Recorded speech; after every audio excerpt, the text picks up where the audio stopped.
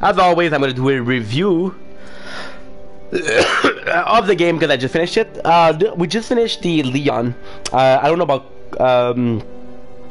Claire Redfield, but Leon was amazing, dude. I freaking think what he embodies, his speech. Again, we didn't play Claire's. We don't know we don't know how it goes. But for the fact that we have a young police officer that is noble, he's heroic, he's ready to sacrifice himself. I like the fact that there was this constant. Can we trust her with Ada, which is nice because she's technically the only other person you have except for Claire. The puzzles were nice. There was a lot of places where I got stuck.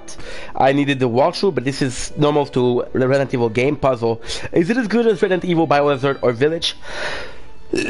Probably not, but it is super enjoyable. And honestly, it was a really good story. It was hard, it was fun, it was scariest part.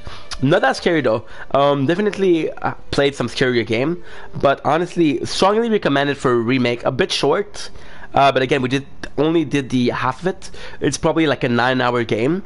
So this is pretty much it. The weapons were nice. There was a lot of missable, but again, this is a Resident Evil, so it's normal.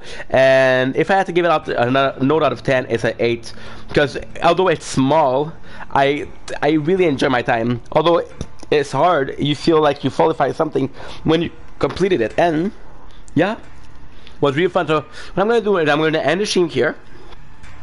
And then we're gonna be playing through Claire campaign. I'm gonna figure out who's that girl, because I don't know who that girl is.